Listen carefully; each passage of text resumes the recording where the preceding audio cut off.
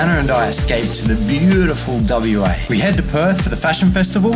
We hop into Maui and hit the road. Surfing, biking, caving, you name it. We did it. WA is definitely where it's at. So we've just arrived in Perth and we're off to the hotel.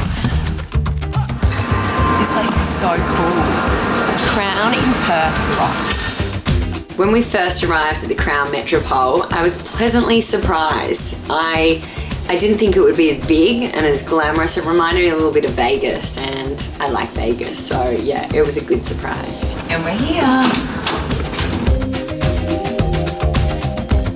We're just chilling before we head out to Perth Fashion Week the last night, so looking forward to that, that's for sure. Love a bit of fashion, fash.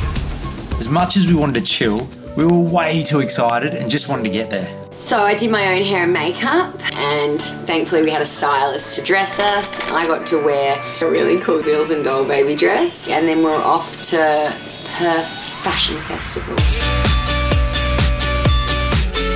The fashion festival's always good fun. There's a real buzz, there's a real energy. Everyone dolls themselves up. As you can see, I tried to look the part. But yeah, really good night.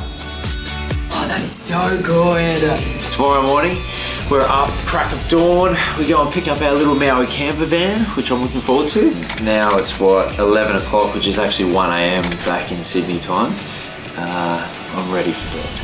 We've given up the 5-star Crown Resort tonight, and this is our mode of transport and also our home for the next couple of days. This is pretty 5-star to me.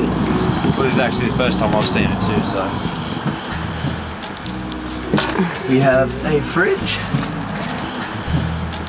Looks like our bed. Oh yeah. Oh yeah, look at that. And everything that any man could ever wish for, really. We've got it all here. I'm going to take you around because I know so much about it already. Okay, so this is the front. This is the door. Yep, great little door for you. That's inside. This is where Tim will be driving. So this is another one of Tim's jobs. Well, behind this is where we go to the bathroom. In here is where it's all gonna go. Tim promised me he would do that. That's your job. Let's cook a really good barbecue on this bad boy. I don't have the key, but it's right in there. So Tim will also be doing that. So basically I won't be doing anything.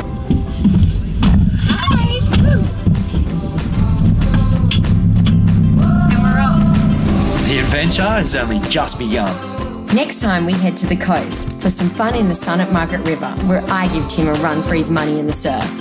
Find out who comes out on top, hit subscribe. See you next time.